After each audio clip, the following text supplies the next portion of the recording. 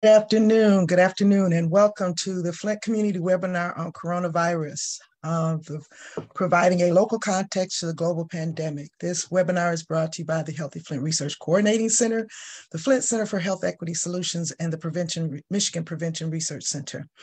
I'm your moderator today, Yvonne Lewis, co-director of the Healthy Flint Research Coordinating Center's Community Core, and we're happy to have you join us today for this webinar. We have, over the last 132 weeks, had an array of partners who've joined us every week as they are able to support in sharing information with you about programs and resources available in the community. And we certainly want to appreciate all of our partners who have come to join us today. Some of our partners are here today to answer questions for you. If you have questions that you'd like to put in the Q&A, and we'd love to have you put those questions in so we could be able to answer them for you. Today, as always, we have a great lineup of conversation for you today. We're going to be talking about the topic, is the pandemic really over? I know we've heard a lot of conversation about that in the last few days. And then there's a special presentation on using art as a way to document COVID's impact on our lives. And we've had a lot of conversation about how COVID has impacted us. And of course, always we want to make sure from time to time, we've had something that would support us in looking at resiliency and how we can cope during these challenging times. So we have a presentation on resiliency and mindfulness, and we'll give you some updates on from the health department today as well. And so we'd like you to join us today. We're going to get started because for the last few weeks, you've heard us talk about the Healthy Flint Research Coordinating Center's symposium. And this is 2022, and we're going to invite Dr. Susan Wolford to talk about the symposium, and we'll make a link between the symposium and the webinar shortly. Dr. Wolford. Thank you so much, Yvonne. It is my pleasure, as usual, to talk about our symposium, which is coming up next week, next Friday. My goodness, time just flies by. We hope that you will all join us for the symposium that registration starts at 9 a.m. on Friday.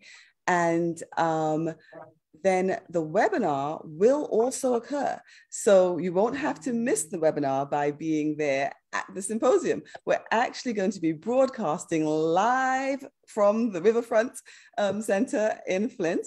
And so if you come, we'll have registration, we'll have a poster session, there'll be a keynote presentation, we'll have presentations from all of the posters, and we'll have oral presentations, and then we will do the live streaming of the webinar, which will include information about the SERB, and we'll have a panel discussion. And in the afternoon, we're going to have breakout sessions so that one can network and connect with others who are invested in making a difference in health in Flint. And then we will cap things off with an awards ceremony, because we really want to recognize people who have done stellar work within Flint.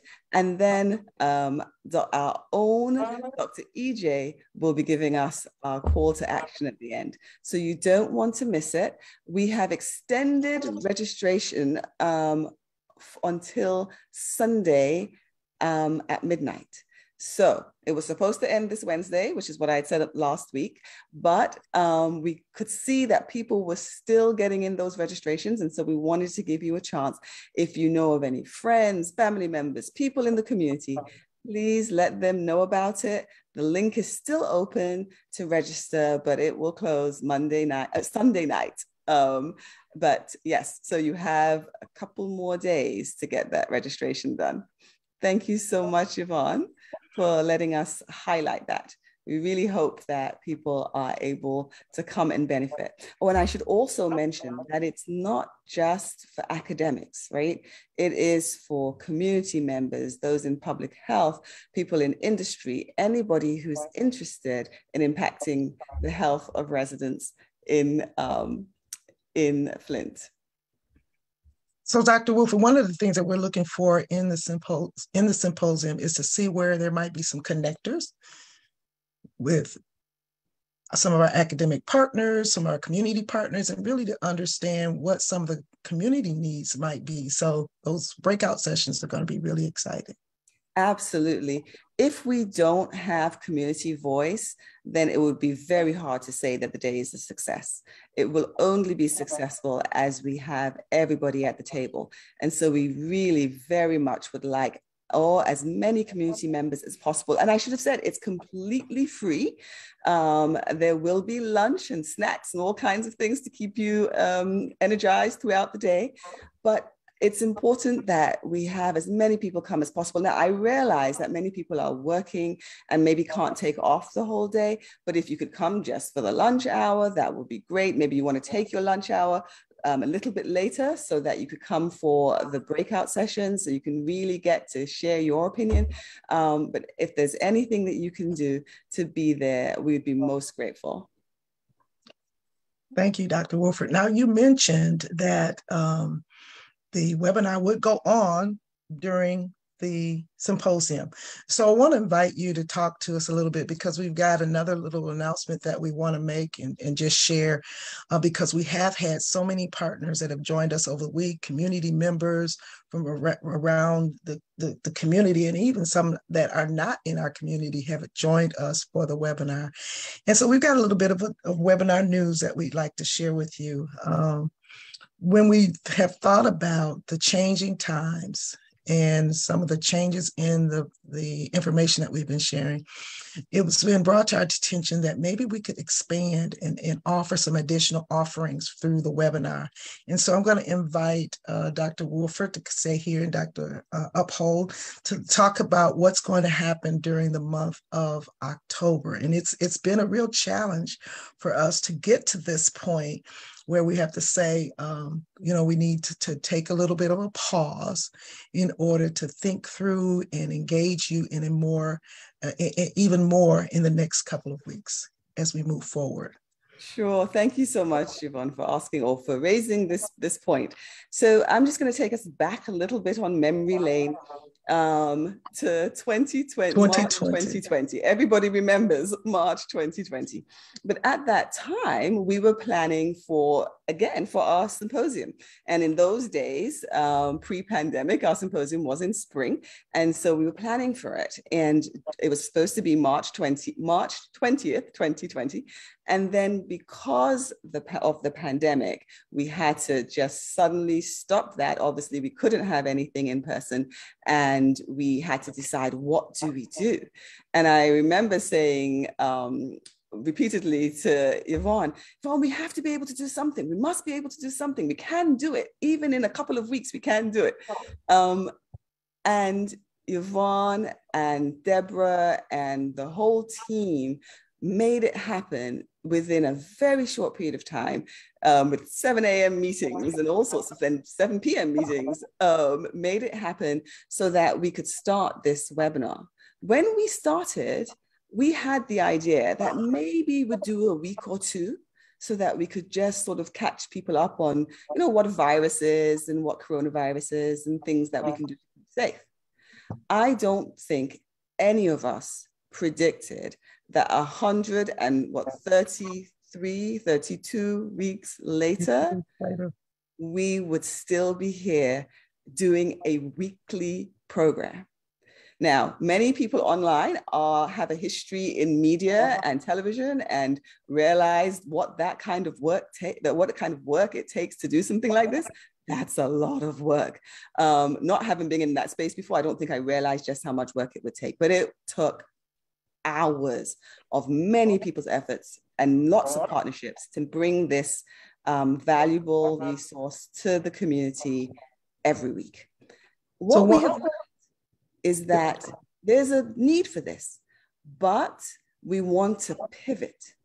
We're not saying that there's no more coronavirus, but we want to pivot so that we can make it a broader topic and really just go from strength to strength. And to do that, we're going to take the month of October to revamp. So send us your ideas, call us, email us, stop us in the street. Let us know what you want so that when we relaunch in November, it's, as I say, just getting stronger and stronger. So Dr. Wolford and Dr. Uphold, one of the important things is, and I think I want to really give give credit to this because Dr. Deborah Verholden was really, really critical in helping to figure out all the background, and MSU had really come forward tagging onto that team, along with what you said, Dr. Wilford. We had no idea that we would be this long, and the continuation of information that needed to be shared by all of the partners. How would we in this community, in this county, be able to move forward with this? And so one of the things that we wanted to make sure that we did is responded to some of the community requests to address some of the other issues as well. So I just want to give a pause to and thank you all, and thank everyone for all the work that's been done, and to ask you to continue to hang around and be with us and help us as we plan through these next few weeks.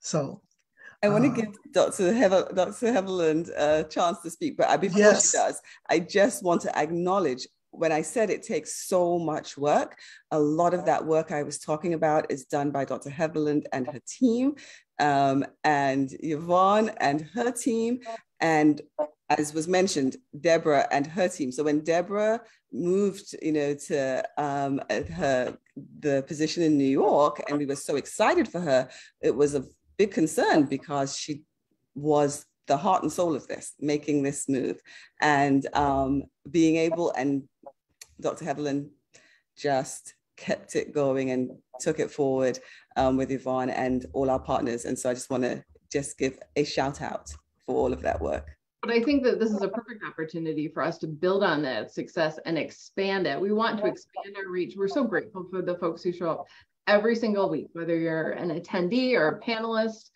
here to answer questions. So this is really us getting ready to just explode into tackling other areas and inviting other speakers. And one of them, I'm going to help us transition into our next section. Our next session is someone that we got the opportunity to talk to last week, which is Dr. Harris. So we are excited to have her back. And so we're going to hear a little bit, Dr. Harris, share with us about your background, what your plans are, and even an award that you won last night. Yes. Thank you, Helen. I appreciate being able to come back as a panelist, but also talk about my next new chapter. So I am a family medicine doctor here in Flint. I grew up in Flint and came back after residency in 2020. I did residency in Chicago at the University of Illinois, and did medical school at Georgetown in DC. So after all of that, I knew that I wanted to come back home. And so I luckily got a job back in Flint in 2020.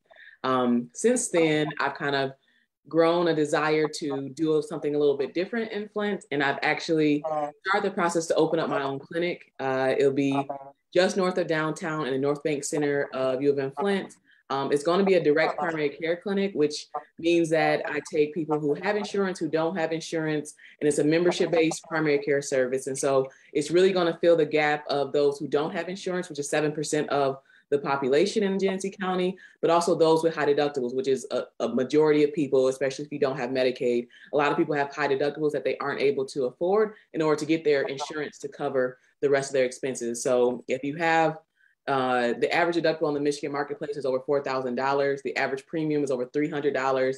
And so I'm offering monthly memberships from $30 for children to $60 to $80 for adults, depending on your age. And if you don't have insurance, this is like a prime optimal time to get primary care services, which is majority of what people do. Most people don't need the emergency room. Most people don't need the hospital on a yearly basis. And so focusing on your primary care and your health is what I'm trying to do, and offer people a way to have more power in how they access their health care, have a place that is more transparent, have a place where you don't have surprise medical bills. You also have more access, more time with your doctor to address more concerns, so you're not delaying your care. I know in Genesee County, majority of people can't get timely appointments. They're months apart.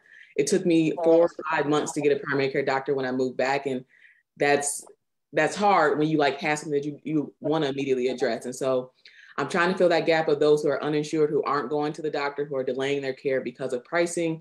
I'm also trying to fill the gap of people who have high deductibles, who have a hard time managing their care because of the price of medications or just trying to get to the doctor. I'm going to be having discounted prices for medications, like directly distributed from me as your doctor. Medications can be pennies on a pill compared to the multiple dollars that the pharmacy may sell them as. Like you can get blood pressure medicine for 50 cents for the month, or 50 cents for a couple months. And so I'm really trying to fill that gap as far as medication access, because a lot of people don't fill their medications because of cost. But also labs. I'm going to get labs for $3, $4, $5 a lab, as far as checking your iron, checking your diabetes labs. And so it's really wholesaling medical care. And it's giving people an opportunity to have more time with their doctor, build a relationship that's stronger than the quick rushed appointments that you may have in a doctor's appointment, and just feel like they can take control of their healthcare, not feel like they're going to be burdened by medical debt, which is a leading cause of bankruptcy in the United States, and just feel like they can be a healthier version of themselves, have improved quality of life, and just go on and hopefully do great things in Flint and Genesee County. And I'm just super excited about this. It's going to open in January. You can go to my website, harrisfamilyhealth.com, and sign up for the wait list. If you have questions or concerns, you can definitely contact me. And I'm going to have meet and greet starting in October. So it's just a really exciting time to offer alternative to people in Genesee County, and just really give them a chance to know how simple things can be and how powerful it is to feel good about yourself and be a healthier version of yourself. And I guess as far as yesterday, I was in the 100K Ideas pitch competition. And so I talked about my idea and problems it would kind of bring.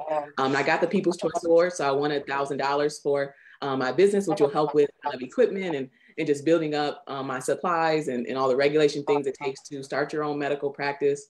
But it was really exciting to be voted for People's Choice, because Harris Family Health is going to be for the community. And there's a lot of people that people don't understand that don't have insurance or can't use their insurance because it's too expensive. And so I'm really trying to offer something to the community, and it's just going to be great. I'm really excited.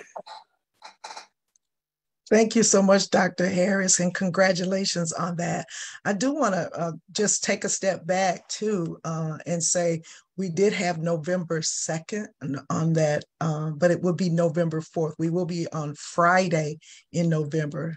So thank you for that observation. That's one of the great things about what's happened on the webinar. If we get a wrong date, somebody really helps us out. So again, thank you all for your participation. Now, one of the things, Dr. Harris, that you mentioned is the need for primary health care. And as we move forward, we understand that there's conversation now about whether or not we're still in a pandemic. Is the pandemic over? And so I want to invite you and Dr. Wolford and Kaylee Blaney to come and talk about this a little bit more for us, because as we started off with the webinar, we started off talking about the coronavirus as a pandemic. And as Dr. Wolford mentioned, in preparing for this, it was a lot that we needed to learn and still learning. So we want to talk about is the pandemic really over? And there's some information about the endemic pandemic that we'd like you to share. And so we'll start with Kaylee Blaney. Hi, everybody. Good afternoon. So excited to talk to everybody today.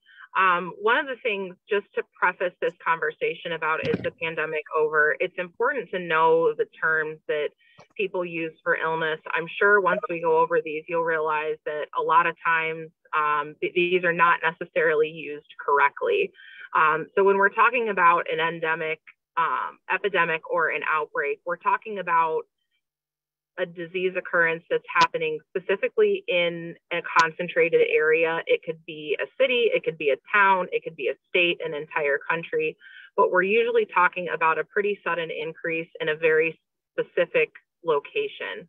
When we're talking about a pandemic, we're talking about an epidemic that has spread across different regions of the world. Different people have different definitions of what that is. Typically, if you have an epidemic of the same illness at the same time on 4 continents, usually that is defined as a pandemic. Obviously, right now, with the COVID-19 pandemic, we do have cases on 6 of the continents that are inhabited by actual human beings. Antarctica, obviously the 7th continent, is not inhabited by a large amount of individuals. So really we focus on the 6 continents that are inhabited by a lot of people. When we're talking about endemic, which is what we're talking about, a potential transition to from the COVID-19 pandemic to the endemicity of COVID-19, endemic means that you have a disease or an illness that is present at all times. So to use an example that we're pretty familiar with is something like influenza. We see sporadic influenza cases throughout the year. It's not uncommon to see influenza at a low level year round due to travel. However, when we get into the November, December, January, February, we're usually looking at a flu epidemic, and we see that pretty consistently every year. So I just wanted to go through those quick definitions before we start our panel discussion on what we're looking at in terms of COVID-19 moving forward.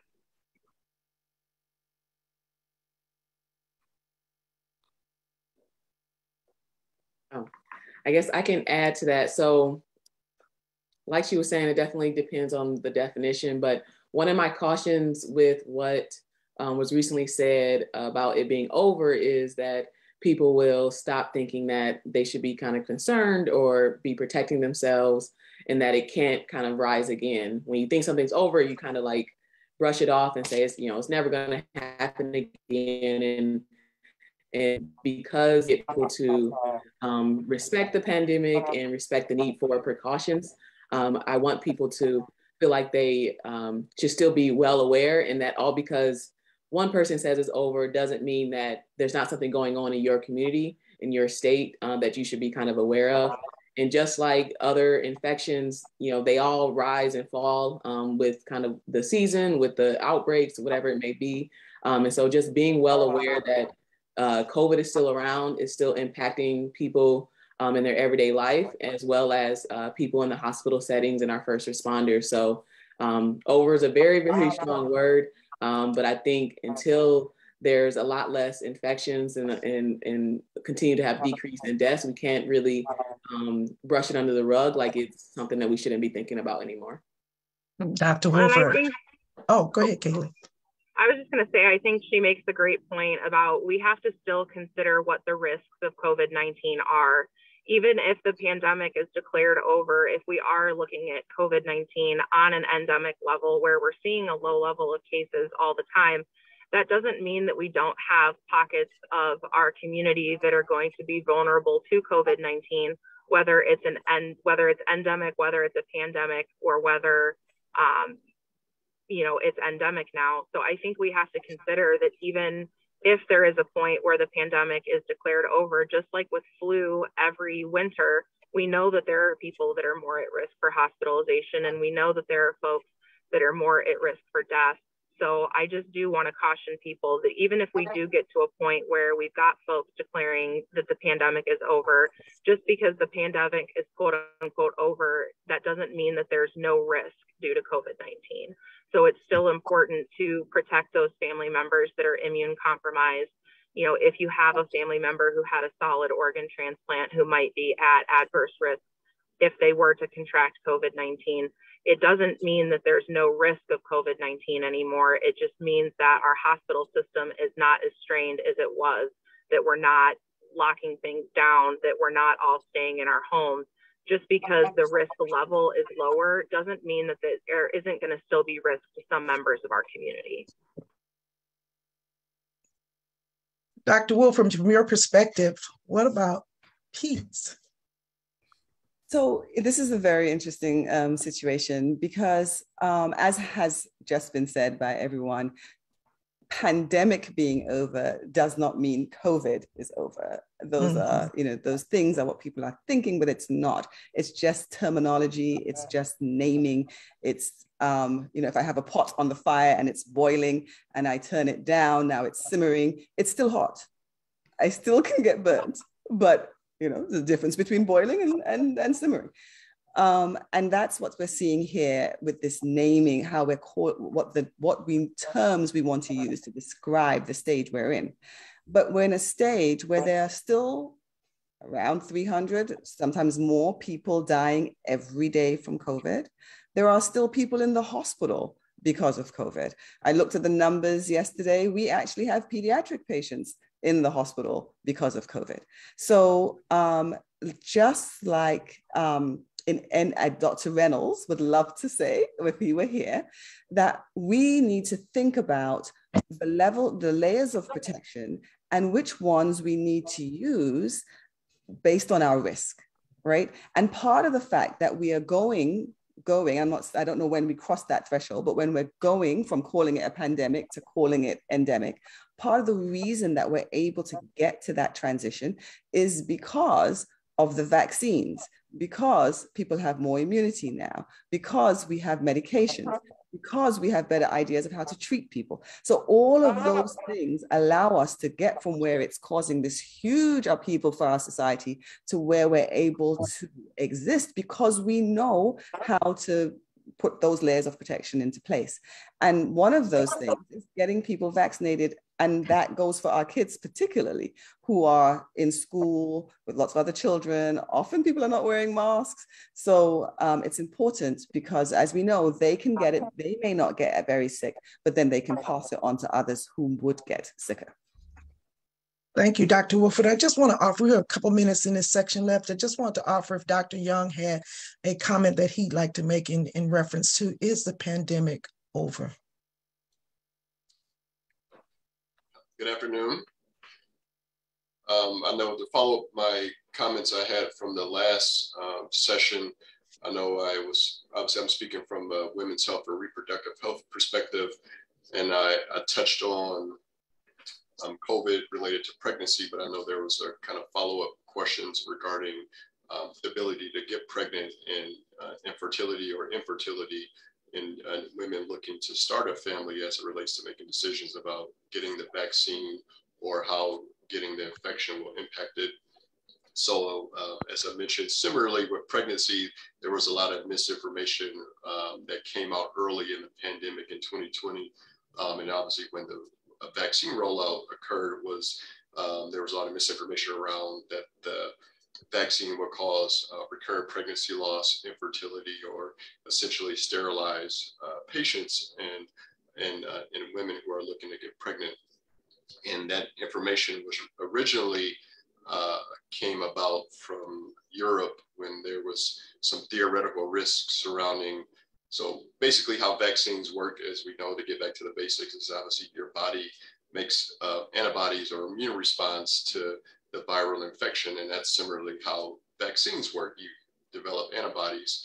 So basically the expression of proteins in a developing pregnancy are similar to the proteins that are expressed by the virus. So there was this theoretical risk that those antibodies that you develop after getting the vaccine will not only attack the COVID virus, but also attack the placenta developing pregnancy. But if that was the case, then a natural infection would cause a woman to have infertility and pregnancy loss. But there's been to kind of wrap it up, follow-up studies have shown that there's no difference in pregnancy outcomes and ability to get pregnant in women who have been infected or had the vaccine. And our American Society of Reproductive Medicine, American College of Obstetrics and Gynecology all support vaccine and dispel that misinformation surrounding infertility and the COVID vaccine. So to provide that reassurance for young couples who are looking to start a family and balancing that with the decision to get the vaccine.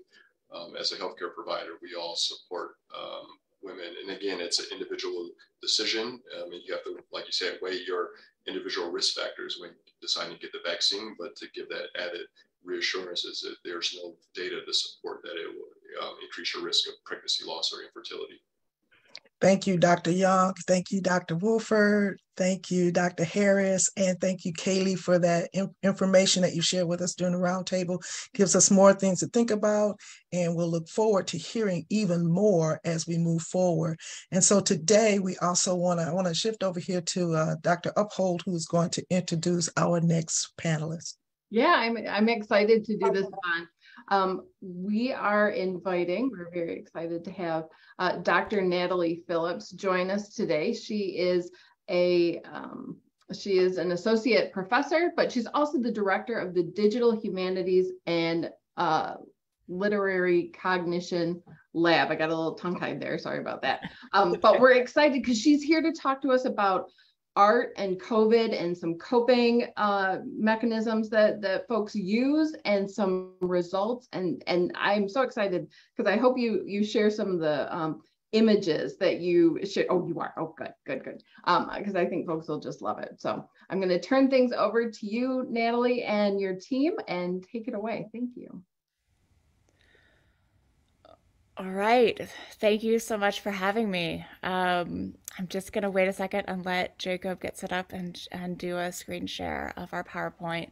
Let's see. But I'm delighted to be here. Thank you so much for having me and us at the Flint Community Webinar for coronavirus. It's a delight to be here. You guys are doing fantastic work, and I'm really excited to be engaging with you.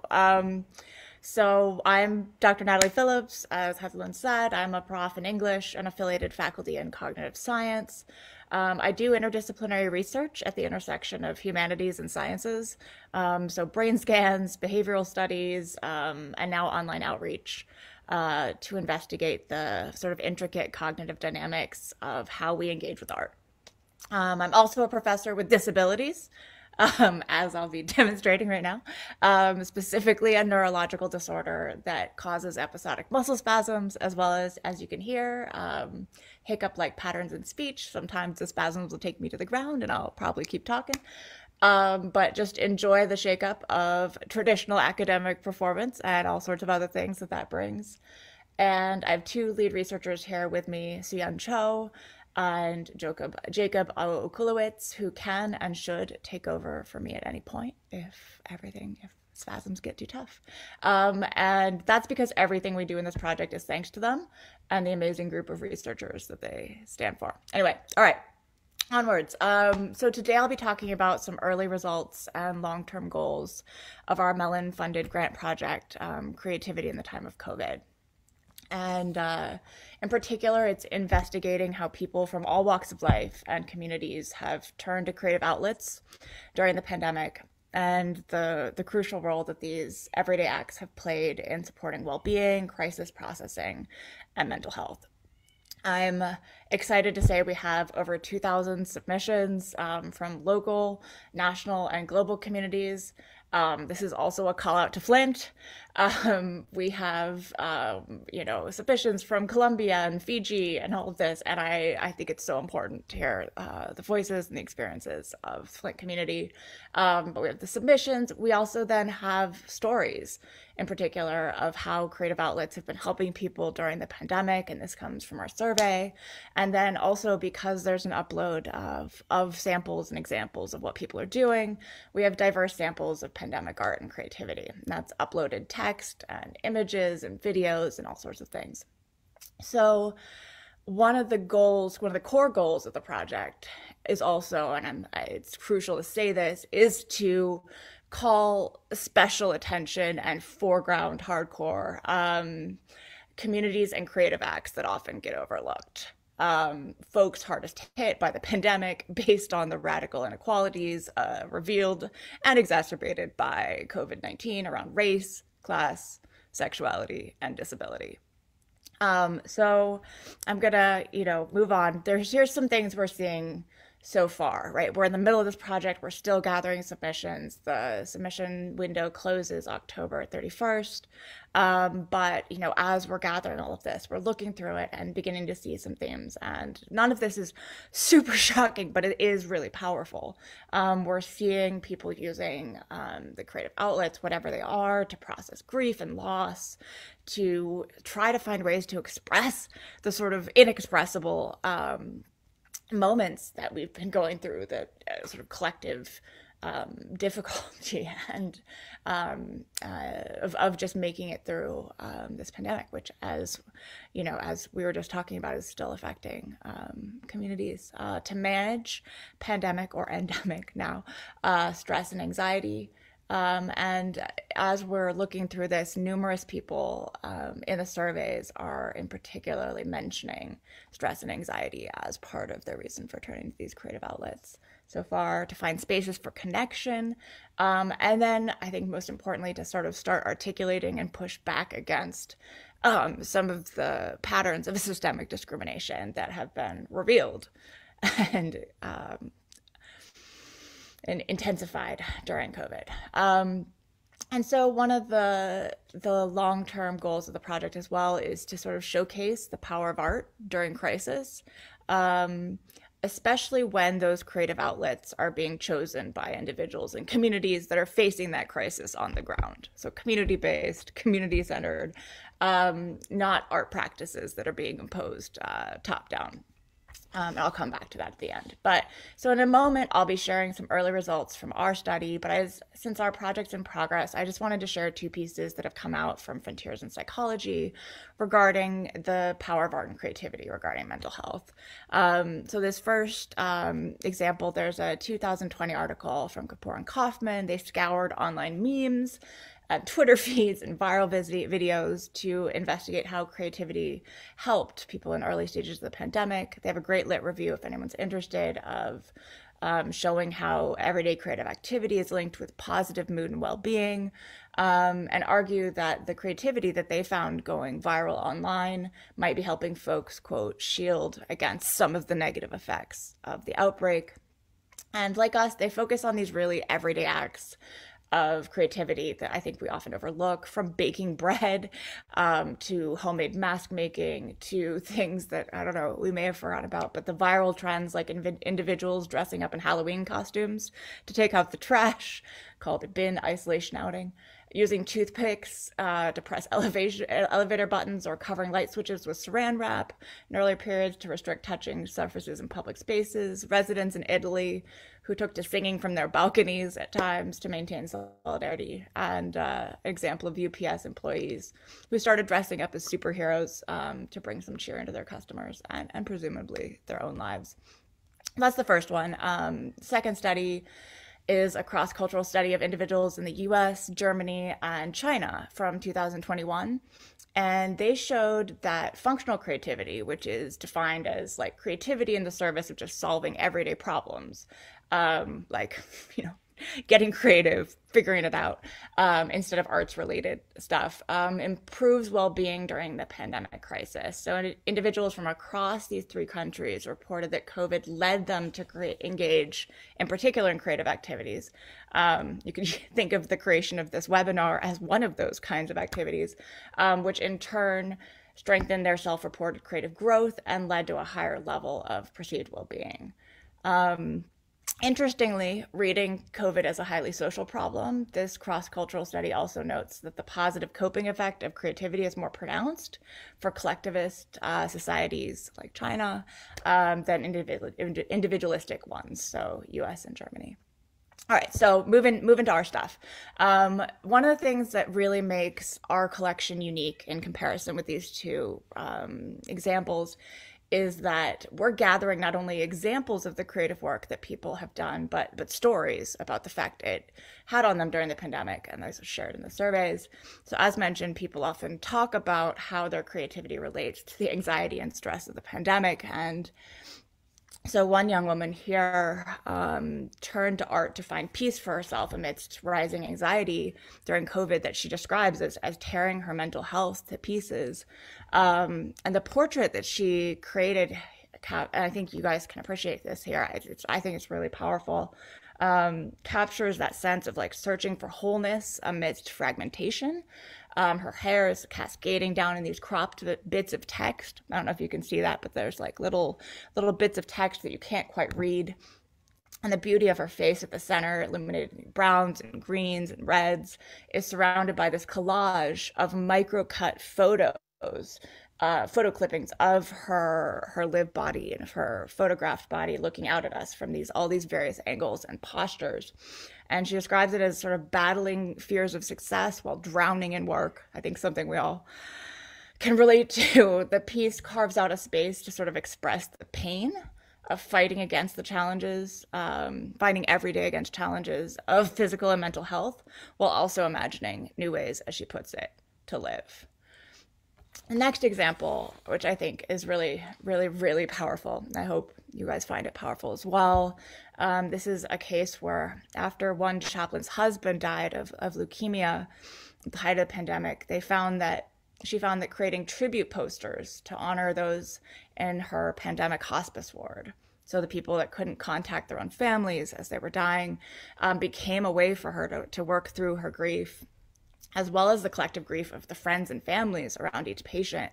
And you can sort of feel the presence of them. Sybil, Ernesto, Leo, Charlotte, Sato, Morgan, Carlos, Sam, Tim, Julian, Juan. I mean, like each poster. And as she put it, she just quotes, "I wanted my patients to be humanized and not just a number. With my social workers, we'd contact the family of the dying patient and gather information, such as their favorite color, their achievements, an image or symbol they loved, and descriptive qualities, revealing something about who they were." And I think, just to return to these, it's just this amazing, I think, beautiful moment of how each poster really does seem to capture something powerful about their life and personality. And so it's this example of how her way of grieving her husband became a collective creative act, memorializing the people who couldn't be with their loved ones in these last moments, and then offering tribute, I think deep tribute to their lives. So next slide. I would love to come back to this in Q&A if you want. But great example of CSW in action. In cases we needed a starker example of the power of art, I went for that today because I figured, let's find the ones that really, really say it. In this piece from a woman in Colombia, painting opened a space to fill a powerful void. As she put it, the desperate desire to express the inexpressible, desperation and the desire to express, and it helped her avoid suicide. Explicitly said, it helped me not to kill myself. And this isn't a world where some magic flip just switched. I think in this, she really describes that she found a way to, in finding ways to paint and to display the fracturing, the pain, as she put it, this skeletal figure. It's called utero. It just found a way to, quote, deal just a little better with my inner world, right? Which I was afraid of, and at least now can access. So this piece of just like accessing a tiny bit of this pain, of this space, of this, the different faces and poses that made up her inner life. So we've shown you a lot of powerful, beautiful images because they're powerful and beautiful, but not all of the creative acts that we're gathering involve visual art. In fact, many of them don't. And sometimes it was just about saying the names of emotions, connecting, knowing you weren't alone, knowing you aren't alone. And so in this, as one med school professor who realized his students were struggling to keep going in spring and summer of 2020, as he put it, when COVID had ground all non-essential outpatient clinics and medical education to a halt, he used Padlet to create a 30-day microjournaling project where med students and faculty could respond to a daily prompt. So this one was, how are you feeling about everything that's going on? I'm paraphrasing. And as you can see, emotions just sort of poured out. As students and faculty shared their anxiety, frustration, their overwhelm, their discouragement, their numbness, annoyance, discouraged, the heaviness feel, but also their increased motivation. And as he put it, his quote was that this, for him, it became a way to give the students and faculty a way to know that they weren't alone and provide an outlet to express what they were feeling and to create a space where they could support one another. So moving to the next slide, in terms of, this has all been very, very intense, and just in terms of what we're collecting and what we're asking you and your communities to share, wanting to just emphasize that everyday creativity is of the essence. And we have a quote here from Helena Bonham Carter about how anything counts as art. And I wanted to just, if we have time, Jacob, do you think we have a moment to do the Twitter video? I don't think we do, but I hope. Okay, so let's go. In the chat. I'm so put it in the chat. We'll keep going. And then want to get to basically it's just to say that some of the viral videos, but just to say that anything counts: finger painting, rock painting, nature videos, etc. And then finally, the reason it's important to get everything and these everyday bits is because the goals of the project. It's to build an archive of everyday creative practices that diverse communities, Jacob, this would be like slide 12, the diverse communities are using to survive and cope during COVID-19, to explore and focus on the creative pandemic experiences of Black, Indigenous, Hispanic, Latino, Arab American, Asian Pacific Islander, LGBTQA, and disability communities. And then hopefully, and most importantly, using these to begin to reshape our very Eurocentric, white-focused art therapy practices bottom up by focusing on creative outlets used by diverse communities on the ground in everyday life during the pandemic. So with that, just want to say thank you for your time and attention, to reflect for a moment on one thing that may have helped you get through the pandemic or is helping you get through the pandemic, and to urge you to contribute and reach out to communities in Flint to contribute and represent. All right. Thank you so much. Put your questions in the Q&A for Natalie and her team, and make sure that we get that link in the chat so that folks can submit their art or written or, you know, any kind of information. And also, Natalie, if you can put in your contact information so folks can reach out. We are going to move to, you know, anytime we're talking about mental health and coping and that sort of thing, we have to reach out to the Genesee Health System. And Katie Baxter is the individual that is going to be sharing with us today. She's going to talk about resiliency and mindfulness. Thank you so much, Heatherlyn. I appreciate it. Thank you so much for having Genesee Health System and behavioral health at the table. It's so important. So I wanted to talk to you a little bit about resilience and mindfulness. All of us have been through such a difficult time with the pandemic these last couple years.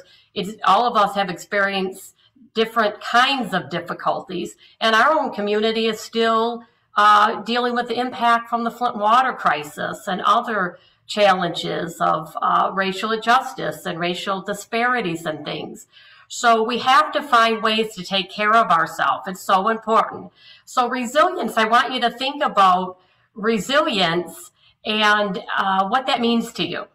The next slide, please.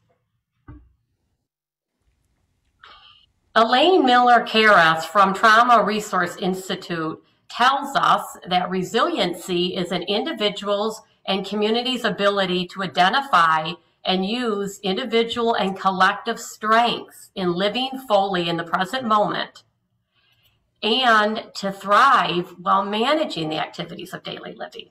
So it's really about that being in the present moment and being able to thrive. So we'll talk more about that. So I want you to look at this slide. And if you look at there, should be kind of like a little thunderbolt coming down here. That's a stressor. So all of us have things that happen that are a stressor to us from time to time. Sometimes they're big things and sometimes they're little things. Well, if you look at this, I want you to think of a stressor coming into your life. It might be, again, something big you're dealing with, or it might be something in traffic. Somebody cut you off or something like that. And here things seem to be going okay, and whatever it is, it just kind of triggers you. Well, some of us can, we react in different ways. And we might be in kind of, if you look at the blue bars here, it's kind of like we call an okay zone. So you're not real happy about it. You might be irritated. You might get a little frustrated, or maybe you're a little sad about something, but you can kind of roll through that. And sometimes we get bounced out of our okay zone or resilient zone, And you see the young gentleman up there, he's kind of blowing his top. So we become angry, we may yell, we may scream, we may even become violent. So that's where we don't want to be, of course. The other response we could have that's not healthy for us is this example of the little one down here on the left, who, you know, is kind of withdrawn and quiet. So it's kind of representing depression or isolation and withdrawing from the world. Either way, those are not healthy ways to cope. And we want to find a way to develop more of a really resiliency and stay in this resilient zone, like in those blue bars, kind of ride with things. Okay, the next slide. Oh, yeah. See, there's a trigger event. Okay, the next slide. Thank you. So the resilient zone is a state of well-being in mind, body, and spirit. And it allows us to handle stressors of life. You can be annoyed or angry, but you don't have to lose your head. Or you could be sad or kind of down, but you don't have to be washed away with sorrow. So you see in this blue bar again, and there's another, I think if you hit the slide again, it'll show kind of, the resilient zone. So that's where we want to be when things happen for us that we weren't expecting or are unpleasant or difficult, to be able to ride things out. So how do we do that? That's the important thing. Next slide, please. So this shows how some of us have a pretty shallow resilient zone. So when things happen to us, we can get popped up, way up too high or way down low. And that's a problem for us. So we want to find ways to make our resilience zone a little wider. So things happen. Everyone has things that are happening to us. Even good change could be stressful. Things that happen, and we're able to kind of ride with that. Next slide, please. So the APA offers some ways about resilience. So I'm just going to briefly go over these for the sake of time real quickly. One is making connections. Think about relationships, how important those are to us. It's very important. Avoid seeing things as insurmountable. Change happens, and there's always things that are going to happen in our life. And it's very important for us to be able to look at things in an optimistic way, and look at things and look at opportunities for challenges we experience. Change is a part of living. It happens to all of us all the time. We can count on that. It's an opportunity towards move towards our goals. Challenges can be opportunities. And it's an opportunity for us to take decisive action and do something for ourselves. So sometimes you just think about what's one thing I can do today towards my goal. It also is an opportunity for us to self-discover who we are, things about ourselves. And every one of us is unique, and we all have things about ourselves, and to appreciate and recognize the uniqueness of each of us. And nurture a positive view of ourselves. Oftentimes we talk about being kind to others, but how important it is to be kind to ourselves. Keep things in perspective. Sometimes little things get us all out of shape, but we have to remember the big things are the most important things. Maintain a hopeful outlook. There's research that people who are optimistic live longer and happier lives than people who are not. And take care of ourselves. Talk about our sleeping patterns. Make sure we get enough sleep and eat reasonably healthy diets and get some exercise. All that good stuff puts us in a state of more resiliency when difficulties come our way. The next slide, please. So how can mindfulness help us with this? Mindfulness is being fully present in the moment, aware of where we are, what we're doing and sensing, and not overly reactive or overwhelmed by what's going on. We're not living in the past of regret, and we're not constantly fretting about the future. So being present in the moment is a gift. Next slide, please. So how are resilience and mindfulness related? Mindfulness, again, is about living in the present moment and being intentional. And resilience is defined as bouncing back from adverse life events or from difficult situations. So being mindful can help you be more resilient. Next slide, please. There's research that shows that mindfulness builds resilience. So there's a lot of research on mindfulness, a lot of benefits, and more people are talking about it. These researchers concluded that resiliency is mostly cultivated from within, how we perceive and react to stressors. They say mindful people can better cope with difficult thoughts and emotions without becoming overwhelmed or shutting down. Pausing and observing the mind may help us resist getting stuck in our story, and as a result, empower us to move forward. Next slide, please.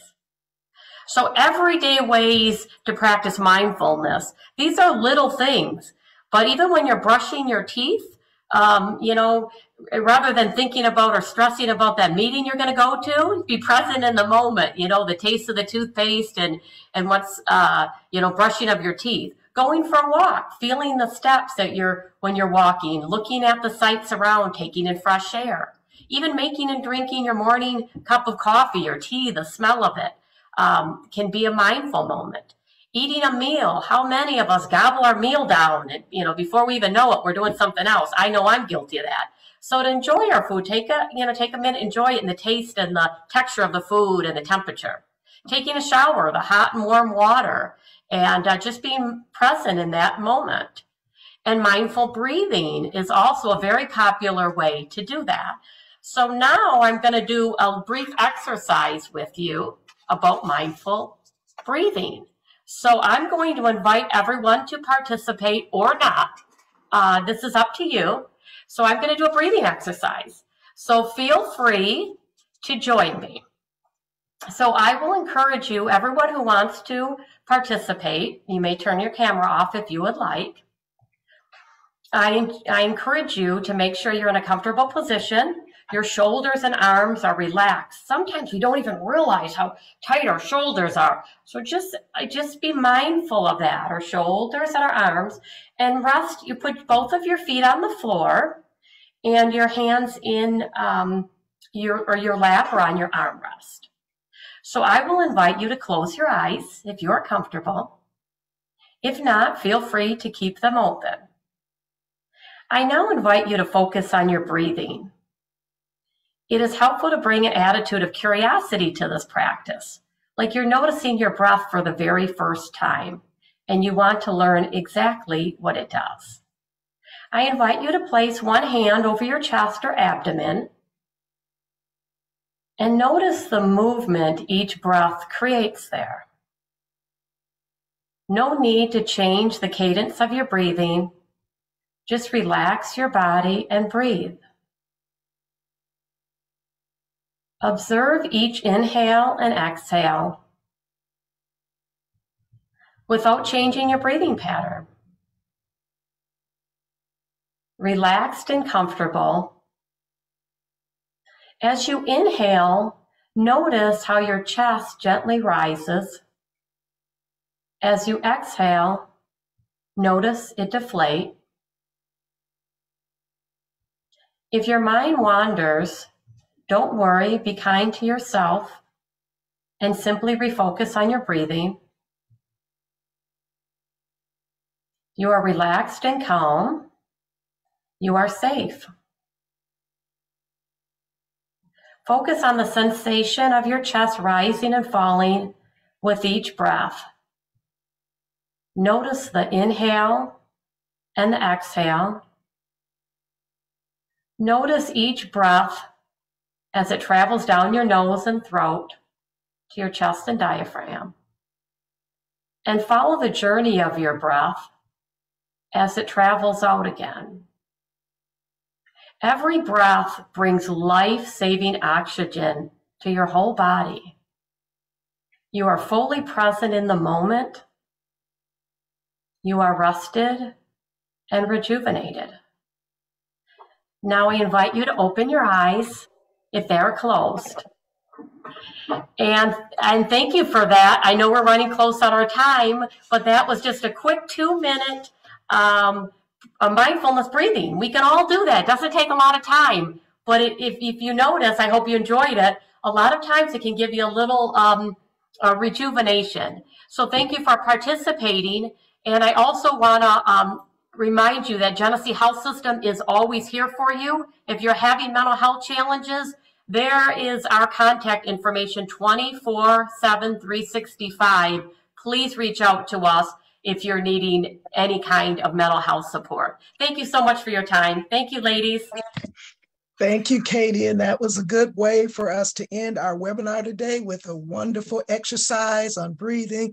Hope that you will utilize this during the week. And then we will look forward to seeing you, social workers and community health workers, for you to stay on and get your social work credits. And we'll look forward to seeing you next week. Please join us in our live webinar through the symposium, and we'll talk to you a little bit more about next steps for the webinar. Thank you. Subscribe to our YouTube channel. Call for more information or info@hfrcc.org. Email us. We'll look forward to seeing you next week.